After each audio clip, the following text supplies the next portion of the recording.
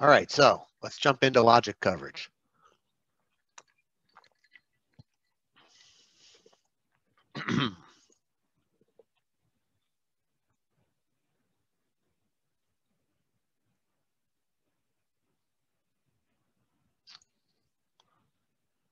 Sorry, I just have one of my screens got lost here. There we go. All right, so no, this is not input space coverage. It's logic coverage. Slide number 2, title. So here we are, we're talking about logic. We are going to be, primarily just talking about logic in relation to source code. That's not the only place, but that's where we're going to be putting our focus. So where do logic expressions come up? They can come up from lots of places. Decisions in programs, that's the primary place we're going to be grabbing logic coverage, logic coverage examples out of. But that's not the only place.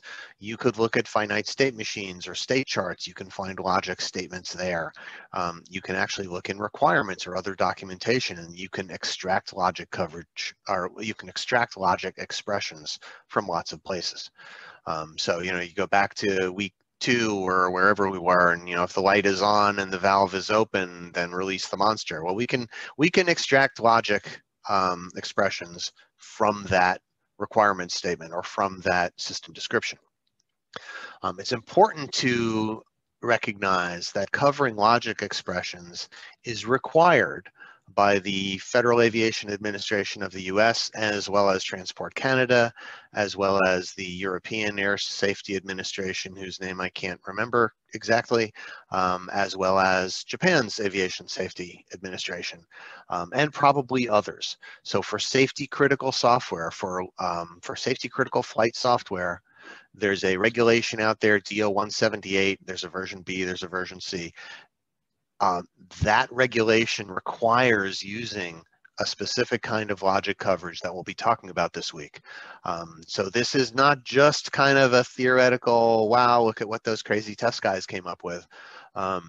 This is a real thing that's required in a lot of different scenarios for safety critical software.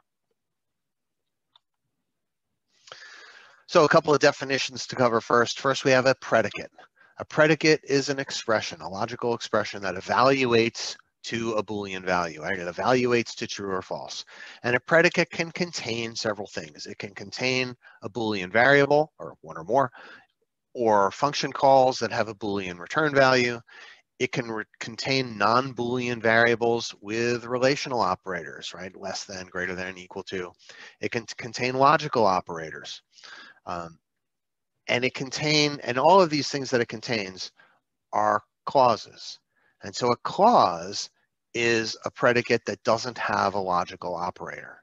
So what we're actually doing here is we can have a clause, which can be a Boolean variable or non-Boolean with relational operators, and we can connect them with logical operators to make bigger predicates that contain individual clauses. So let's look at an example. Here we've got A is less than B, or f of z and d, or m, blah, blah, blah. And so there are 4, this is a predicate. There are 4 clauses in this predicate. The first clause is A is less than B. The second clause is this function call f of z. Then there's a Boolean variable, that's our third clause. And our fourth clause is this relational expression between m, n, and o. And those clauses are connected with logical operators and an or. So quick glance at statistics. There was a study done, and I forget exactly what the reference is here, looked at 63 large open source programs. There were more than 400,000, so almost 500,000 predicates. And it found that the vast majority, 88.5% of those predicates contained only one clause. So they were simple tests, right? If X, or if X equals Y, things like that. A little less than 10% had 2 clauses, so they were connecting 2 things with ands, ors, or XORs. A little over 1% had 3, and less than 1% had 4 or more. So this is actually really good news, because the more complex your predicates get, the harder they are to test. So the fact that in the real world, most predicates contain only one clause, that's actually good news from a testing perspective. So where do we get predicates from? I pretty much talked about this. We are largely going to focus on pulling predicates out of program source code. So we can use predicates to develop a model of the software. We can use predicates to require tests to satisfy some combinations of those clauses. So let's look at a couple of abbreviations that we're going to use in the next couple of slides as we define some logic-related, predicate-related criteria. So we can have big P, that's a set of predicates. Small p is a predicate, one predicate in that set. Big C is a set of clauses, the set of clauses in the entire set of predicates. C sub P is the set of clauses in a single predicate. And then small c is a clause out of the set of clauses. All right, it's actually pretty clear as we look at it. So first, let's start with the simplest possible thing. Let's start with predicate coverage. This is about as easy as we can get.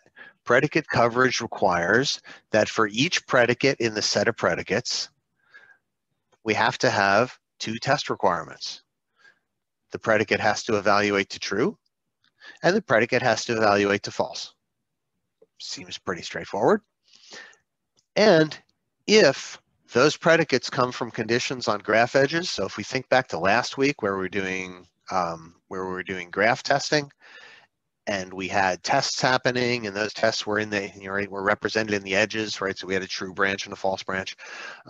If we're getting predicates out of the source code in the same way that we would model them in graphs by those 2 edges, then predicate coverage is equivalent to edge coverage, because for every predicate, we needed to evaluate true, we needed to evaluate false. And so we're going to cover both those edges coming out of a test node, right, that cover both of those conditions. So let's look at our example here. This is a slightly simplified version. I took out f of x just to kind of make it a little simpler so that there wasn't so much stuff going on. But here's a slightly simplified predicate. Let's apply predicate coverage to it. So our predicate has to evaluate to true. So how do we make it evaluate to true? If I wanted to write a test that would do that, well, here's an example test case, right? I could set A to 5 and B to 10 and D to true and M, N, and O to all 1. And we do the math and it all works out, or we do the logic, it all works out to true. Now that is only an example test case. I also have to make it evaluate to false. So I can pick some other set of values to have it evaluate to false.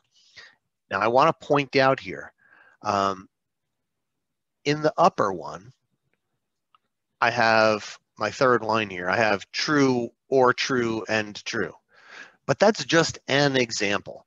It could have been true or false and true, false or true and true, right? Any combination of values that result in the predicate being true is what we're after. I don't need every clause to be true. Of course, the exception is if they're all connected by and, then I do need every clause to be true in order for the predicate to be true. But generally speaking, I don't care about the value of the predicates. I only care about the value, sorry, back up. I don't care about the value of the clauses. I only care about the overall value of the predicate in order to satisfy predicate coverage.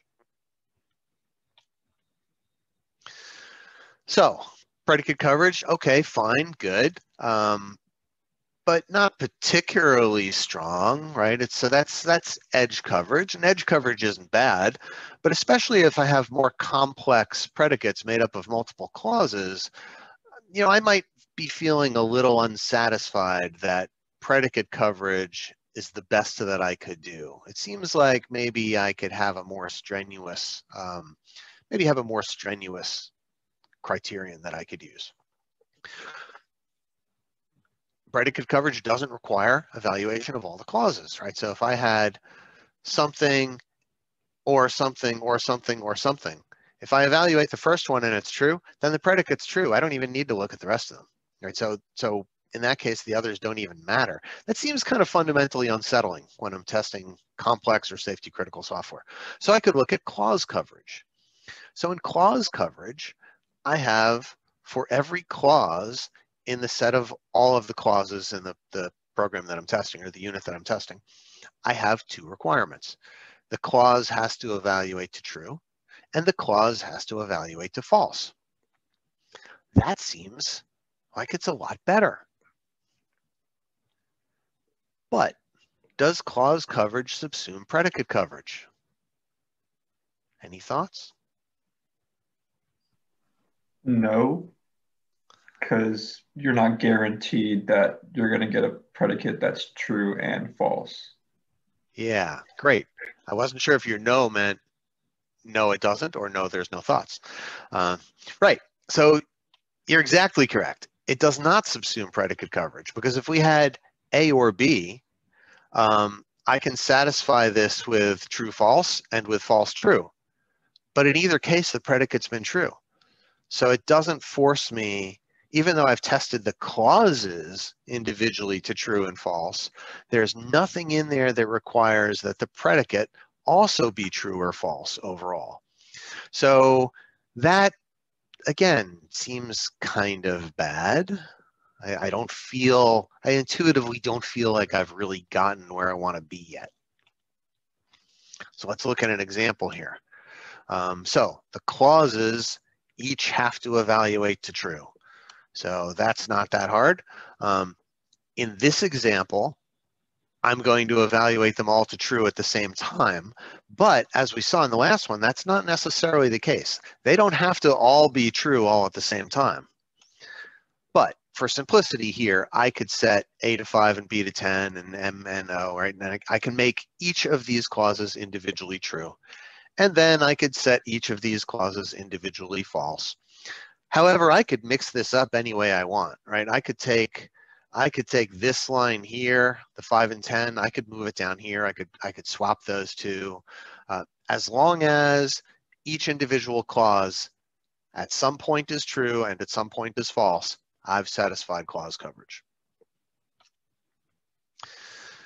So we've got some real limitations here for both of these, right? Predicate coverage doesn't fully exercise all the clauses. Clause coverage doesn't always ensure predicate coverage, right? It doesn't force the predicates to always be true and false. Well, what am I going to do? Well, I could simply test all combinations. And we've seen often enough so far along the way, right? There's usually an all combinations option. No matter what kind of testing we're doing, there's generally an all combinations option. So combinatorial coverage for each predicate. The test requirements contain a requirement for the clauses in the predicate to evaluate to every possible combination of values. Okay, so that's conceptually simple, and it's complete. I mean, there's nothing beyond that I could do, right? I've done all I can do at that point. But it's very expensive because we end up with 2 to the n cases where n is the number of clauses.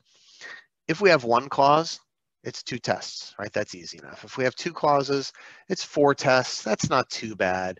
If we have, 8 clauses, which admittedly would be unusual, but if we had 8 clauses, we suddenly now have this, gigantic set of tests that we have to satisfy that. So this has its, weaknesses, like any of the all combinations approaches. But here's an example, right? So 3 clauses, A is less than B and D, and M is greater than or equal to N times O.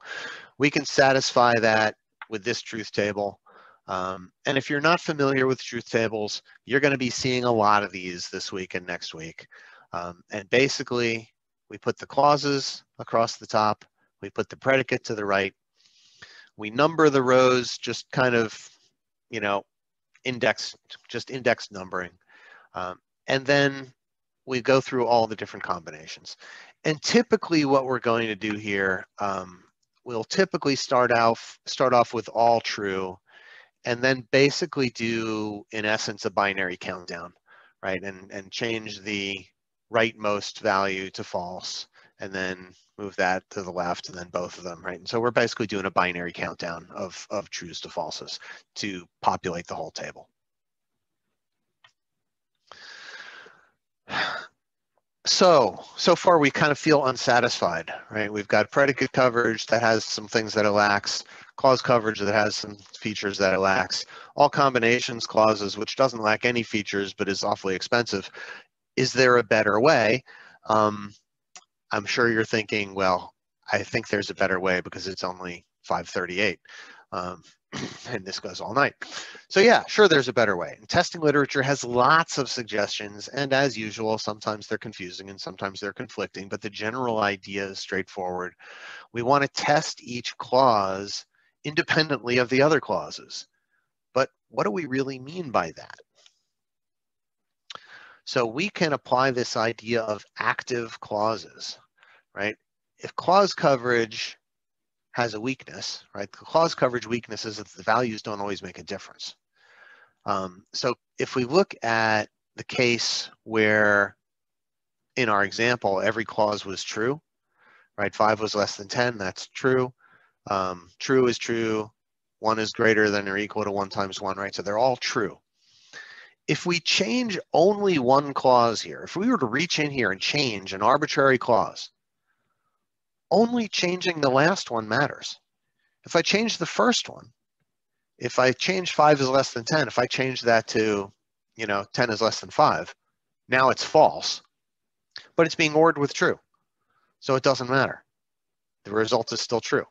If I change true to false, it's being ORed with 5 is less than 10, which is true. So the result is true. Only the last one matters. So in this case, with these values, only that third clause does something called determining the predicate, right? That's the only one that if I change just one, that's the only one that would cause the predicate to change. So we'd really like to test the results of changing each clause under conditions where that clause determines the value of the predicate. So let's take another look at what we mean by determination, or by when a clause determines the predicate. We're going to select a clause in C, right? Or we're going to select a clause in P, in the predicate. We're going to call that clause the major clause. What makes it the major clause? Nothing makes it the major clause. It's only the major clause because that's the one we've picked at the moment, right? So we're just identifying, okay, I'm going to pick A is less than B, all right? Or that's the one I want to look at right now. So I'm going to identify that as the major clause. And that major clause determines the predicate if and only if the values of all the remaining clauses, the minor clauses, are set such that changing the result of the major clause changes the predicate. And when that's true, then we also would call the major clause active.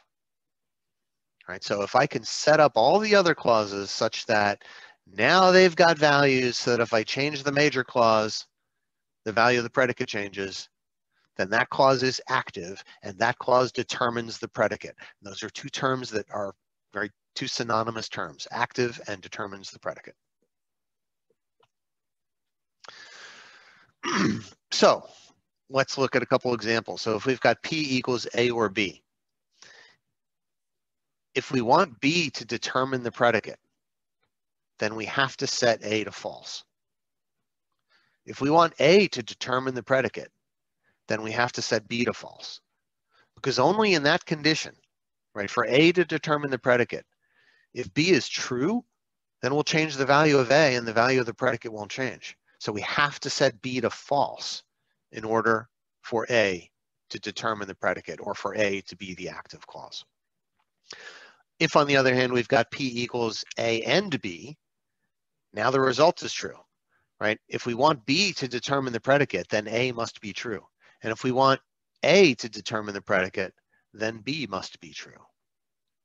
And so our goal in testing is to find values for all those, values for all the minor clauses such that the major clause will determine the predicate.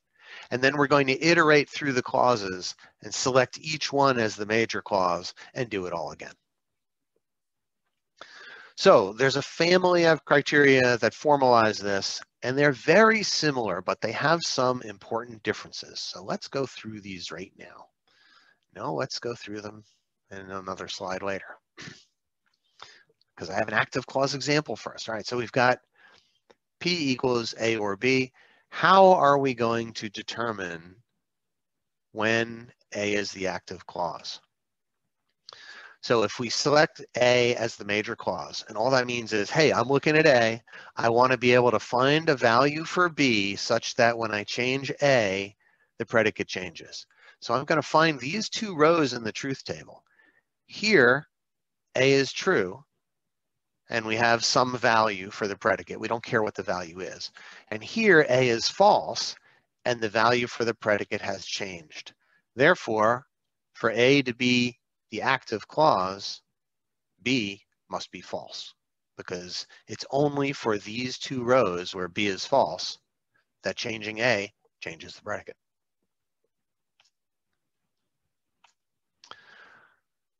Now I next want to select B as the major clause. And so now I'm going to try to find rows where when I change B and nothing else, then the value of the predicate changes. So here are those two rows, right? Rows 3, rows 4. I change the value of B without changing the value of A, and the value of the predicate changes. If I picked, for example, rows 1 and 2, rows 1 and 2, I'm changing the value of B, and I'm holding A constant. That's good, but the value of the predicate doesn't change. So B does not determine the predicate for those rows. It only determines the predicate for these rows where A is false.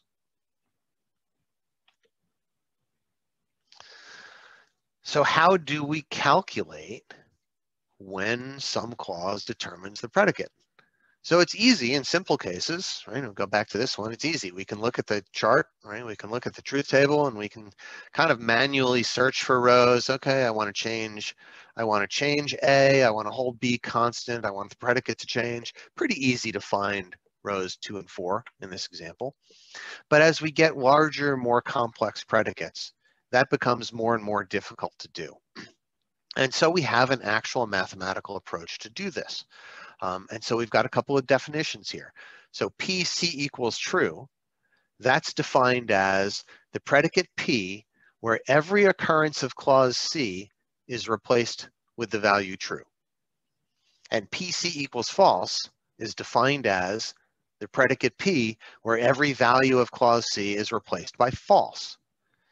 And so if I want to find out the conditions under which some clause C determines the predicate, I want to take the predicate PC equals true and PC equals false, and I want to exclusive OR them together. And so then the result of that will tell me exactly the values that are needed in order for C to determine the predicate. And I know that's completely straightforward and everybody's got it like that, but just for fun, let's look at an example anyway. So given P equals A or B, right? Again, a pretty simple case here, but we'll start simple. It'll get complicated enough soon enough.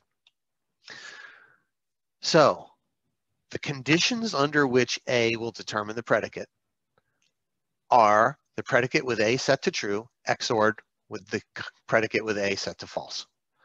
So given that, let's work through it line by line. So we're going to take A or B, we're going to set A to true. So now we've got true or false, true or B, and we're going to XOR it with false or B. And that ends up being true because true or B is true. XORed with B because false or B is B. And true or B XORed is not B. You will get a little experience doing exclusive ORs, and that last transformation where true XOR B is not B, that will become obvious to you if it isn't quite obvious to you yet. So what does this tell us? It tells us that A determines the predicate when B is false, which is exactly what we found out on our charts a couple slides ago.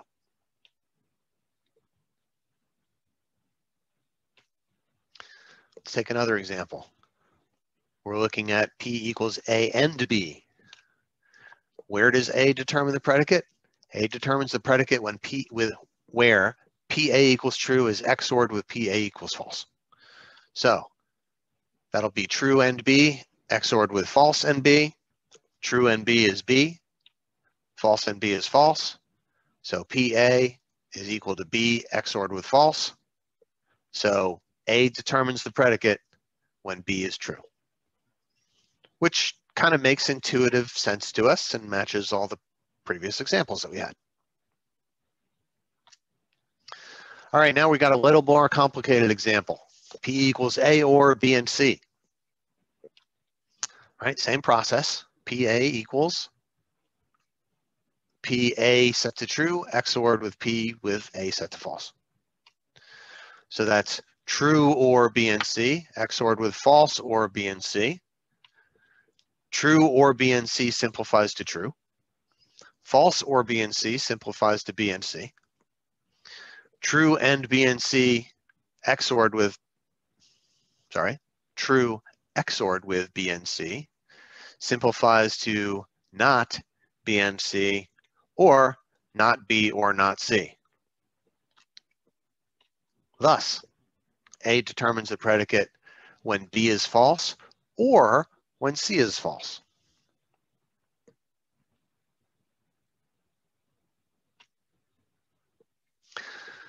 So, as I mentioned, for simpler cases, it can often be easier to look at a truth table. And these two approaches are identical. It's just that as your predicate gets more and more complicated, it becomes more and more unwieldy, right? Just more and more difficult to do with a truth table just because the size of the truth table grows so much. So here, we'll select A as the major clause, and then we want to choose values for B and C so that when we change A and only A, the value of the predicate changes. So if we look through this truth table, we can find that row 2 and row 6. These are the cases where I change A and only A, right? B and C are held constant, and the value of the predicate changes. So 2 and 6, that's where A determines the predicate. So A determines the predicate when B is true and C is false. But wait, we're not actually done yet because there are other cases. So rows 3 and 7, I change the value of A, I hold B and C the same, and that also changes the value of the predicate. And we're actually not done yet because this pair of rows 4 and 8 is another case where we change the value of A, hold B and C constant, and the value of the predicate changes. So now if we look at this collectively, right, where does A determine the predicate? Well, it determines it when B is true and C is false, or when B is false and C is true, or when B is false and C is false, or in other words, not B or not C, right? When B is false or when C is false, which is exactly the answer that we got on the previous slide using the XOR method.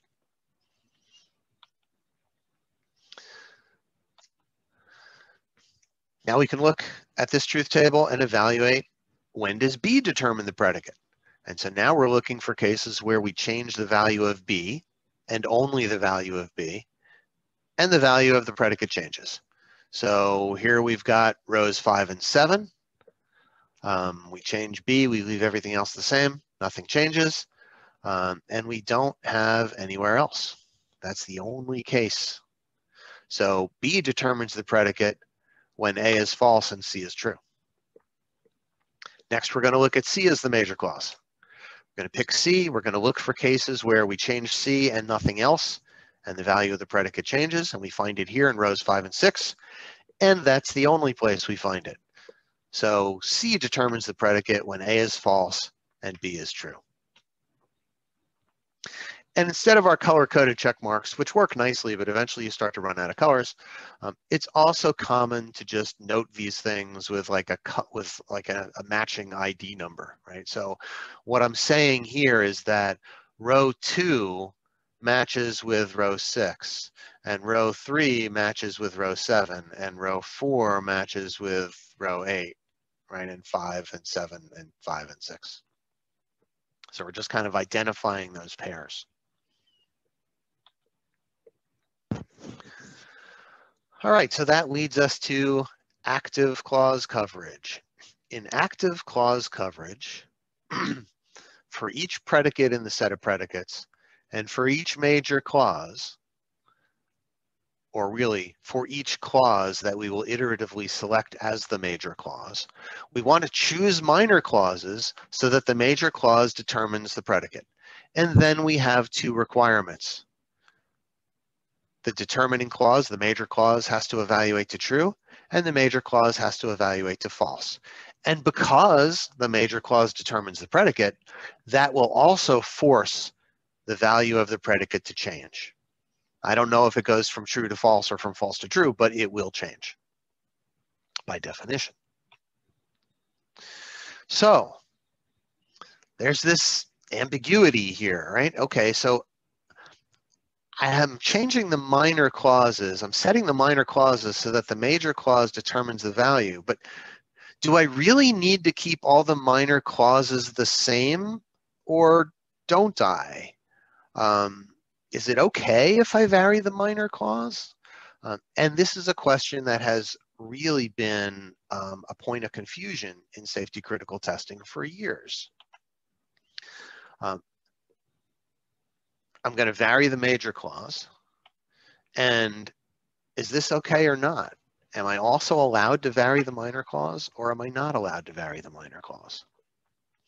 So when faced with an ambiguity, what do? We come up with subcategories that deal with the ambiguity, right? So let's resolve that. And we can really resolve it into 3 different cases. The first case is the minor clauses don't need to be the same. I don't care what they are. The second case is the minor clauses don't need to be the same, and I can use them to force the predicate to become both true and false. And the third and most restrictive one is, no, the minor clauses do need to be the same. So let's take a little bit of a dive into each of these. And the first is general active clause coverage. And in general active clause coverage, the minor clauses don't need to be the same. Now, this is a little bit confusing because first I have to take each major clause and I have to identify values for the minor clauses such that the major clause determines the predicate. But then when I'm selecting values for the minor clauses, they don't need to remain the same anymore, right? That's kind of a little unclear. I think an example is going to shed a lot of light on that. The interesting thing is that it's possible to satisfy general active clause coverage without satisfying predicate coverage, because there's no requirement in general active clause coverage that the predicate changes. We can also have correlated active clause coverage. In correlated active clause coverage, I can change the major clauses, I can change the minor clauses, but I must change them in such a way that the predicate evaluates to true and for one value of the major clause and to false for the other value of the major clause. This does subsume predicate coverage. And this is a version of MCDC, not MDCD. Slide 34. MCDC is modified condition decision coverage, and this is what appears in DO 178, and this is what the FAA uses.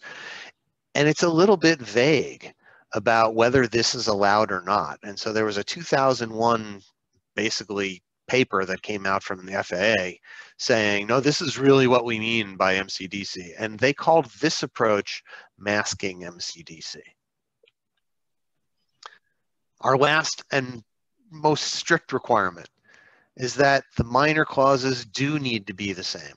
So I'm going to find a case where my major clause determines the predicate, And then I need to find a case where when I change that major clause, the value of the predicate changes, and I have to write a test such that all the minor clauses are held the same. This is unique cause MCDC, and this is the common interpretation of what MCDC is. But the problem with this one is that it tends to lead to more infeasible test requirements, and that's not really surprising, right? We found this with with graph coverage too, right? When we required a direct tour, we tended to have more infeasible test requirements. If we allowed a side trip or a detour, we tended to be able to get more feasible test requirements. All right, so how do those compare? This is a handy chart. You'll want to keep this chart around for quizzes and the final exam, because this tells you everything you need to know about how those three criterion differ. In every case, we have to have a selection of minor clauses such that the major clause determines the predicate. And in every case, we have to have changing the major clause change the predicate value. No, sorry. We have to change the value of the major clause, excuse me. For correlated and restricted active clause coverage, changing the major clause has to change the value of the predicate. And for restricted active clause coverage, the minor clauses have to be held the same, which means for correlated active clause coverage, I have to change the major clause. Changing that has to result in the predicate changing, but I don't have to hold the minor clauses the same. So I can change some of the minor clauses too in order to make the value of the predicate change. Professor, I'm sorry, going back to the last slide, columns 1 and 3 on the table. Which slide Those are we sound on? like, yeah, the one you're on now, the one with the Okay. table. It looks to me like columns 1 and 3 should be the same.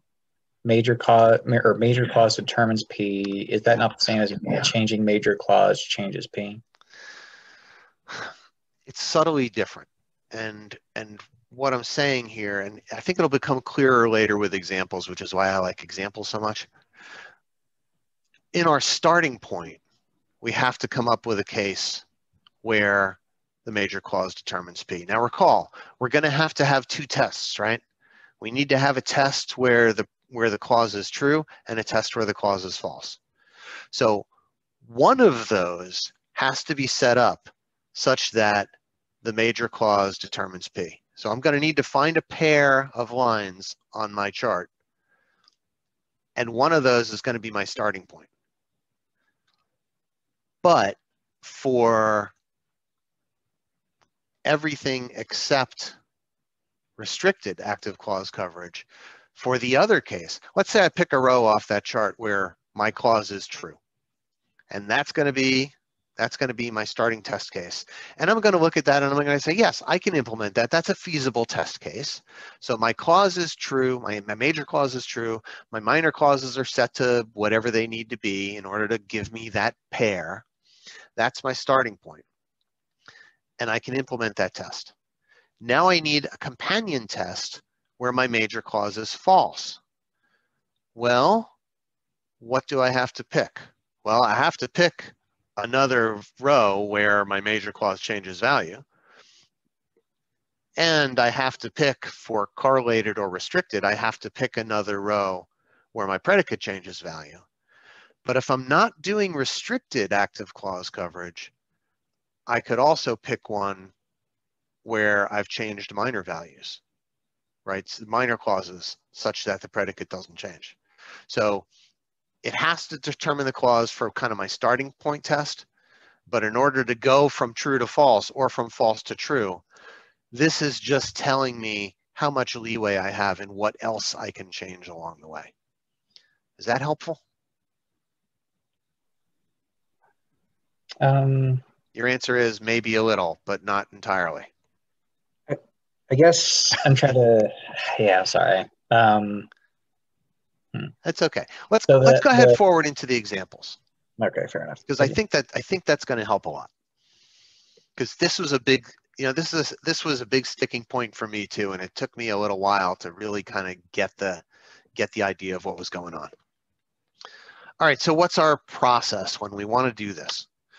When we want to do either of these kinds of testing? Well, we want to select a major clause. And if we're doing full testing, we're going to iterate through and we're going to select each clause as the major clause one at a time. But we're going to select a major clause. We're going to determine the conditions for when the minor clauses allow the major clause to determine the predicate. Then for general active clause coverage, we're going to select any pair of conditions where when we change the value of the major clause, The minor clauses don't have to change. They might, they don't have to. The predicate might change, might not, doesn't matter. For correlated, we're going to select a pair where the major clause changes and the predicate changes. The minor clauses may or may not change. For restricted, which in a way, it's the hardest one to implement, but it's the easiest one to understand because I'm going to pick the other, right? I'm going to pick the other case where the major clause changed, the minor clauses didn't change, the value of the predicate changed. So let's look at an example. So here we've got, okay, P equals A and B, or not A and not B and C. Okay, whatever. It's, arbitrary predicate. So we build up our truth table. We populate it, right? Do this kind of binary countdown representation of the true false values. We go through the manual work of calculating what the predicate is going to be in each case. And now we're selecting our major clause. And hey, we're going to select A as our major clause first. That's the one we're going to look at right now. So we can use the XOR approach to determine when A determines the predicate. And so if we go through all this math, right, go through the logic, we'll find out that A determines the predicate when B is true or C is true. So here's that case. A determines the predicate when B is true or C is true. And we can see this, right? This is pretty straightforward to look at in this truth table because it's not too big.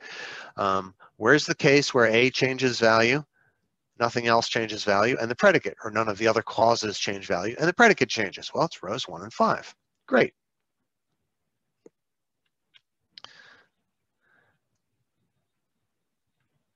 We can also see that that happens in rows 2 and 6, where A changes value, B and C don't change value, and the predicate changes value. And we can also see that that happens in rows 3 and 7. But it does not happen in rows 4 and 8, because here we change the value of A, but the value of the predicate does not change. So we're going to cross these out. These are no longer good for our consideration because that's not a case where A determines the predicate. All right, so we're going to knock them out. So this column shows us, this new rightmost column shows us where A determines the predicate. Now, first let's look at general active clause coverage. What do we require here? We have to pick rows where A determines the predicate, and we have to pick rows where A changes. But we don't care whether the predicate changes, and we don't care whether the minor clauses change. So we can go back to this and we can actually pick a lot of choices here, right? Because this is true for 1 and 5, but it's also true for 1 and 6, right? These are cases where A determines the predicate and I changed the value of A and the value of the predicate changed. And it's also true for 1 and 7. Oh wait, I don't need the value of the predicate to change. This is GAC. I'm only changing, I need to change only P, only A. I only need to change the major clause. Too many letters, right?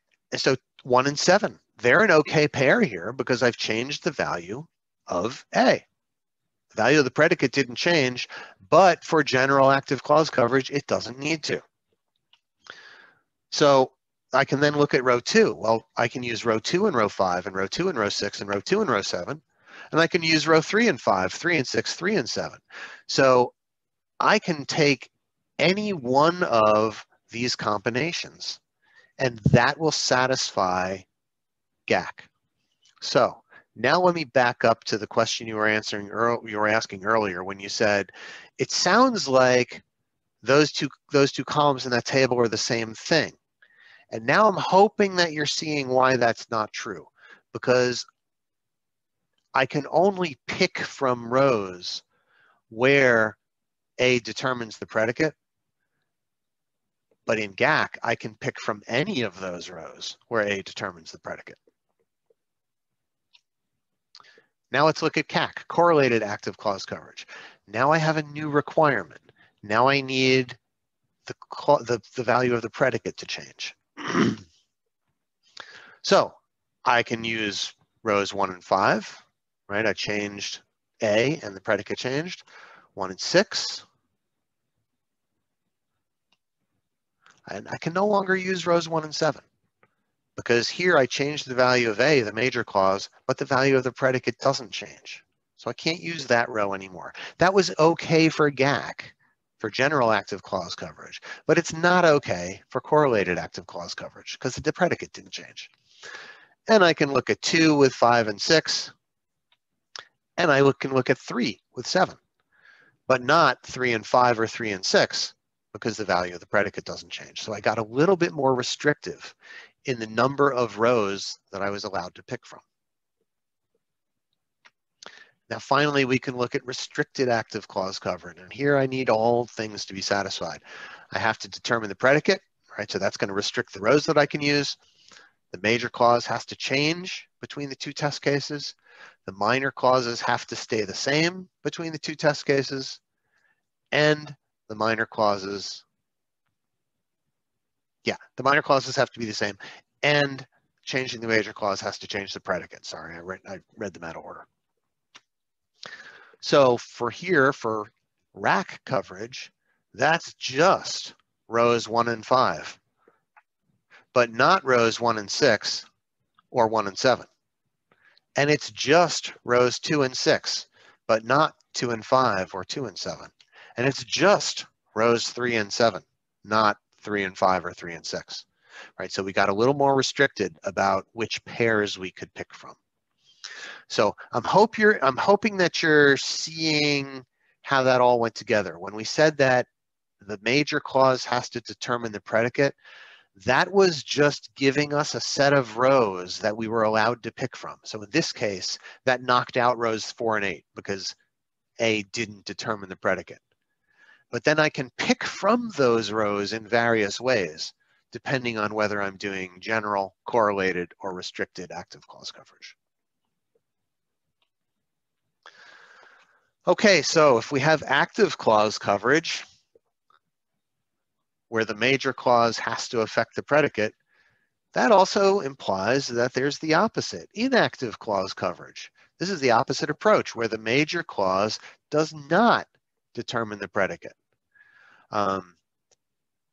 So why bother?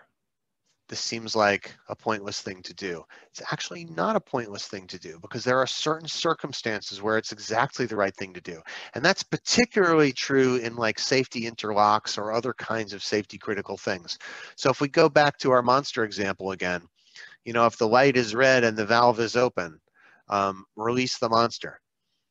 Well, what about testing all the cases where I want to make sure I don't release the monster, right? I want to make sure that turning the light on and off by itself won't release the monster when the valve is closed.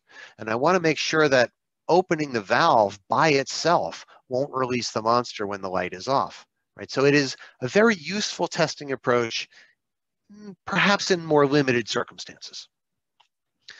So guess what? I have general and restricted inactive clause coverage here, and they work very, very similarly. And so here's the table, right? So I have to pick from cases where the major clause does not determine the predicate. and picking from those rows where the major clause does not determine the predicate, I have to, in both cases, change the major clause. I have to ensure that changing the major clause does not change the value of the predicate. And do I need to keep all the minor clauses the same? No for general, yes for restricted. We'll do a quick example here. This is the same logic table, the same predicate that we were looking at earlier. Just to be interesting, we're going to select C as our major clause. So we first want to determine the cases where C determines the predicate. And C determines the predicate here in rows 7 and row 8. So for inactive clause coverage, I need to take those rows out. I can no longer choose those rows. For active clause coverage, those would be the only rows I could choose. But for inactive clause coverage, I may not choose those rows. I must not choose those rows. So where do I have general inactive clause coverage pairs? Well, here in rows 1 and 2, I change the value of the major clause C, and the value of the predicate doesn't change. And then any one of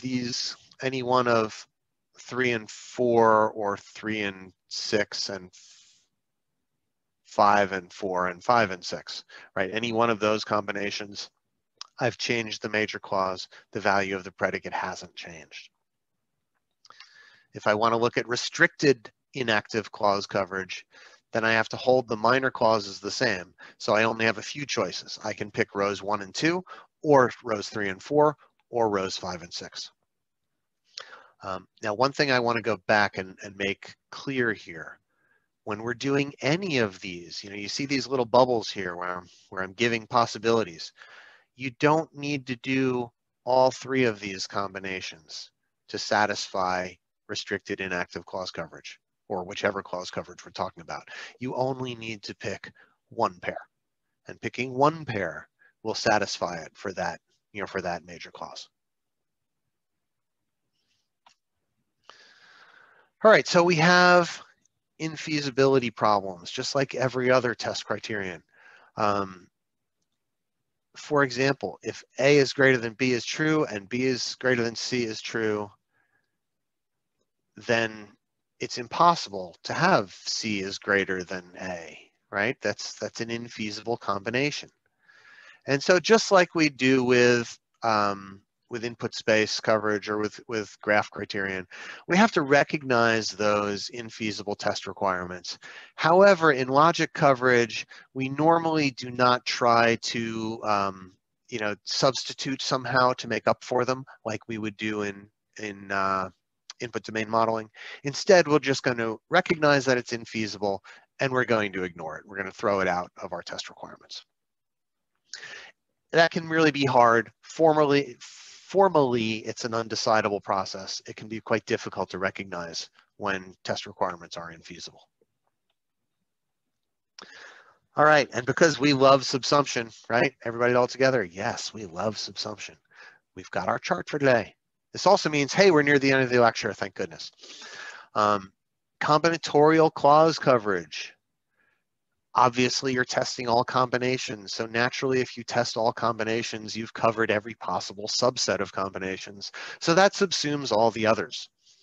And if you're doing clause coverage or predicate coverage, you're at the bottom. You've subsumed most of the others, but you're not subsuming each other. And on the way down, we can find that restricted coverage subsumes general coverage, restricted subsumes correlated, correlated subsumes general, right? So the higher up we go, the more thorough our tests are, but also probably the more test cases and the more difficult they are to write and the more difficult it might be to find feasible test cases. All right, so quick summary. Predicates are usually simple. Almost always fewer than 3 clauses. As I said at the beginning, that's good because as you've now seen, more clauses makes it more complicated. So the fact that real software tends to have few clauses, that's good. If you've only got 1 clause, predicate coverage is sufficient. In fact, predicate coverage is identical to everything else. All you can do with one clause is see if it's true and see if it's false. When you've got a lot of clauses, combinatorial coverage might become impractical, but things like active clause coverage or inactive clause coverage could be practical to do. And if you're writing safety critical software, and you will actually be doing some safety critical software testing in assignment number 6, that often requires MCDC, modified condition decision coverage, which is usually considered to be the same as RAC, restricted active clause coverage. So you'll want to definitely get a little practice on your restricted active clause coverage, because you'll be using that in assignment number 6. All right, that takes us to the end of the lecture.